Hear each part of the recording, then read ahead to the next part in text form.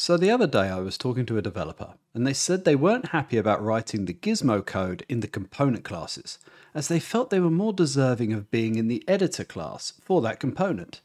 Now my reply to them was, well, why don't you just put them in the editor? They looked at me funny for a little while and then I made it worse by saying, oh, and maybe you can make the Gizmo selectable as well. That didn't help matters. So let's, in this video, jump into making gizmos in the editor class. And at the end, I'll even show you how to make that gizmo selectable so you can select the object it actually belongs to.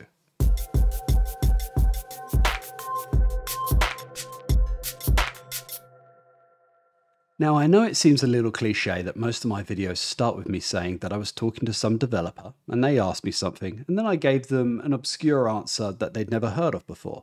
But that's honestly how I get a lot of my inspiration to do these niche tool tutorial videos. So in other words, what I'm saying is keep making requests out there and having conversations in the comments for these videos, because it might spur the next tutorial video I create. So let's get started. Let's start with a gizmo. Nice and brief, to the point, just for the newbies out there looking to one-up their tools game. Now we have a scene here with a xenomorph looking character, and it's in a space station just looking for someone to hug. All the models here are in the asset store, and I'll leave links to them in the description if you fancy going and getting them yourself. Now our xenomorph locates huggable crew members by sound, and with that we need to know how far this xenomorph will hear. So on the creature here we have a hearing radius, and it's got a range there that I can up and down to dictate how far it can actually hear. Now in a full-on game I wouldn't use this in a space station. I would actually look at, are the doors shut? Is it in a corridor? Is a door open? And how much volume will come through from sound in the other room? Start dictating volumes so we can say, okay, somebody's behind another shut door and another shut door, and even though they're within the sphere, they can't be heard because those doors are shut. But we're going to just use a general sphere here for being hearing of the xenomorph to see where the crew members are. Now, we want to visualize that with our script, because if I'm a designer, I want to see how far that goes out. And when the game is playing, I actually want to see when it overlaps to see if something's broken, but also to up and down that range so that I can say how hard or how easy the game will actually be.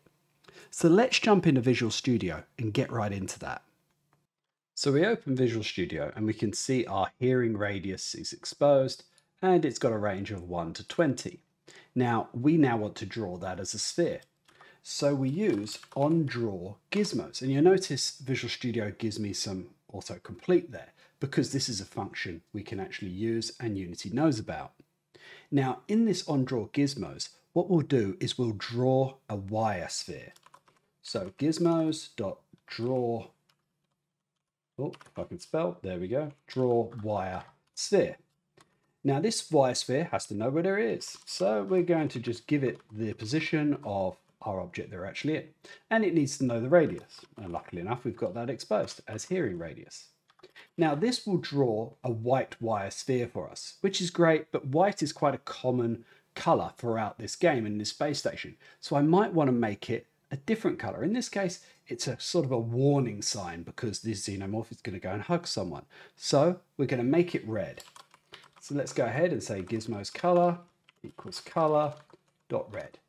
And that will give us our wire sphere. So let's jump straight back into Unity and we wait. And if I come into the sphere scene and I stop play, there we go. So it reloads. Jump back into the scene again. And you can see there it is. There's our red wire sphere. And we can up and down and you can see it working there. Now, this is great if I'm doing a 2D top-down style game, because I can see it really clearly and how it intercepts the world.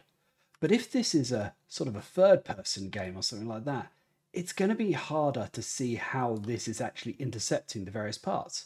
So instead of having a wire sphere, let's go with a full sphere. We'll jump back into Visual Studio and we'll just get rid of the wire here, and we've got draw sphere, and that's all we need to do. But with this color red, it will actually just fill an entire sphere in front of us and obscure everything else. And that doesn't work for me. So we're going to give it a different color. We're going to give it a color of red, but we're going to make it see-through. So let's jump in and we'll just give it a really low factor, 0.1, save that, jump back into Unity. And once it loads up, there we go. So now we could see our incidence, this hearing radius, really easy. We can see where it goes all around.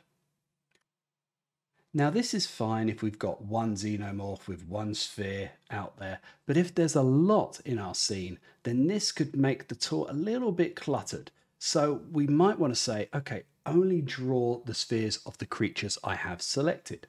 And how we do that is we can go into Visual Studio and we can just append onto the end of here, selected, on draw gizmos, selected.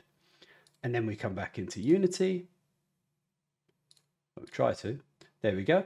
And if we deselect and select, you can see it's going on and off. So it doesn't actually render that sphere constantly. And that's super helpful. We might also think, well, okay, we only actually want to show it when the application is playing. And what we can do is we can say if application.isPlaying, and what will happen is that means that when it comes to this function, it will say, well, is the application playing? Yes, it is. Draw the sphere. If it's not, don't worry about it. It's only for a runtime debug that we're actually going to have this in. Now, we can have all sorts of gizmos for this, and you can use boxes, lines, other shapes, icons, etc. And a couple of examples of this is I have spawn points in some of my games, and those spawn points produce creatures or spaceships or enemies that are going to come and get you. Now, those enemies are prefabs outside of the scene. They don't exist in that scene. But when I'm scrubbing the timeline for that particular level, that particular wave, I want to know what's going to come up there before having to play, because I don't want to have to play all the way through the level just to see that last wave when it's going to come up, to see when there might be collision incidences between the enemies or when I've overloaded the spawns. And what I can do is I can have it draw wire meshes with the gizmo, and that gizmo will show me, oh, there's a xenomorph spawning there, there's a xenomorph spawning there at that time, without having to bring in the prefab and delete it out of runtime, because that doesn't make sense. So wire meshes are really handy for that sort of thing. Another use is to have icons display. Now let's say I've got my xenomorph here and that creature is lurking around, but it's in an idle state, and then it goes into hunt. Now it might not be super apparent that it's roaming or it's hunting. And what I could do is I could actually display an icon above that xenomorph to say, this is actually hunting or this is in an idle state. So icons are super helpful there, and I use that in some of my games.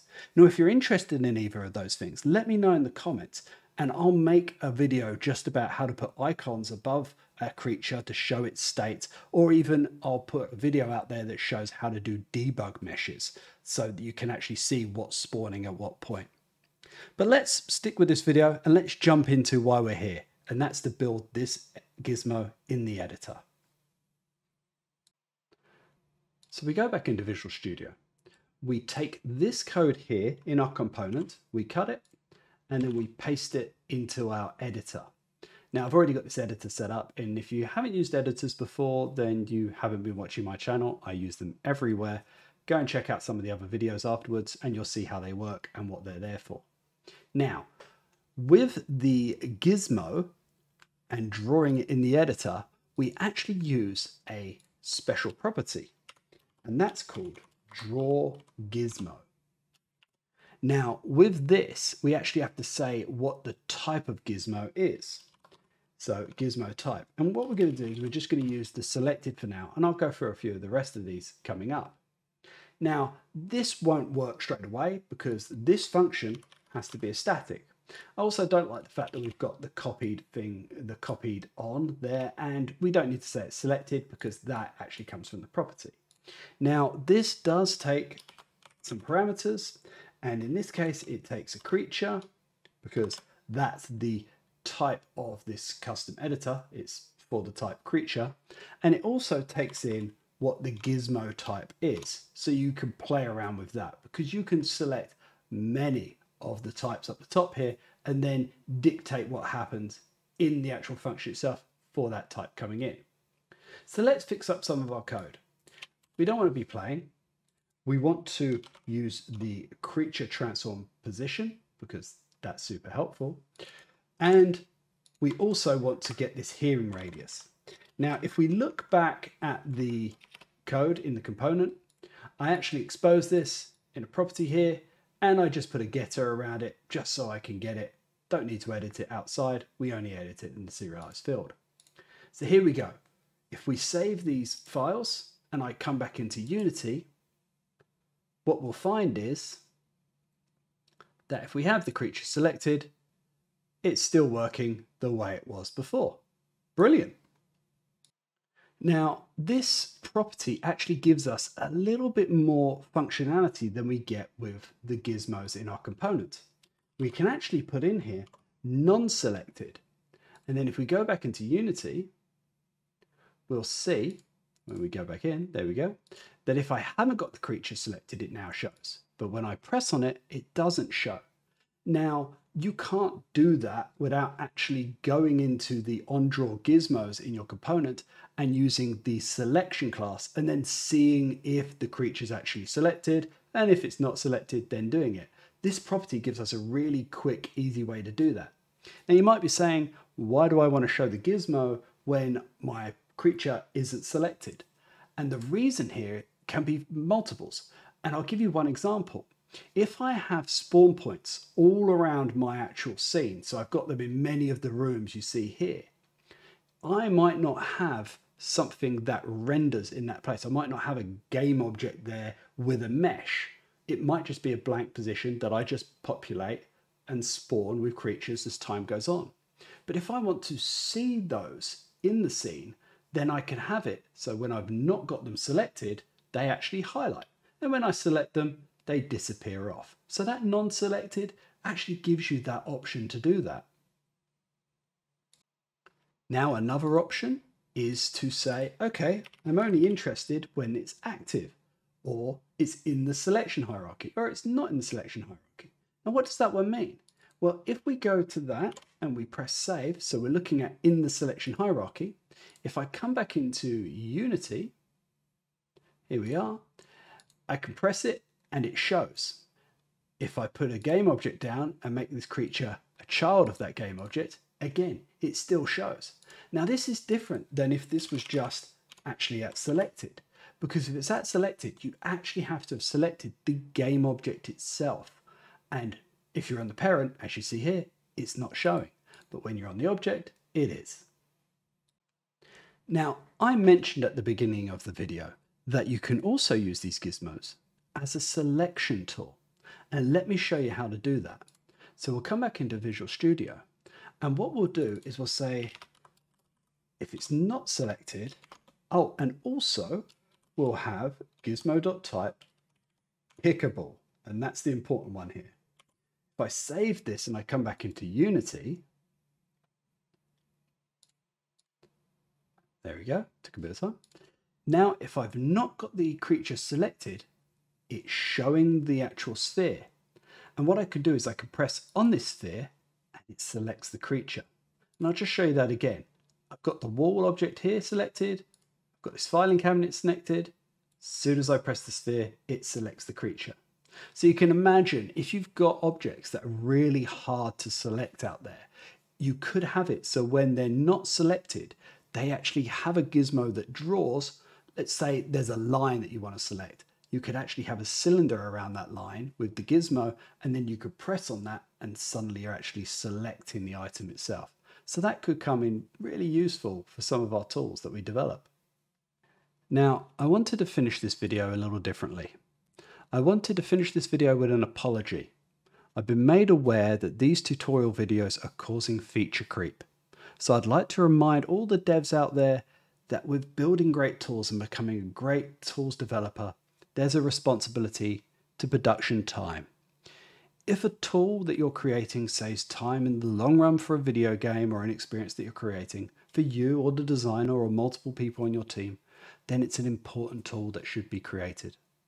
However, if it doesn't, you should still create it anyway, because these tools make things look pretty and they're awesome, and otherwise people won't watch this channel. So outside of that, the only important thing to do is make sure you hit the like button, Make sure you're subscribed, and obviously tell everybody about this channel because we want to get the subscriber count up so more people get to build awesome tools. And as always, thanks for watching.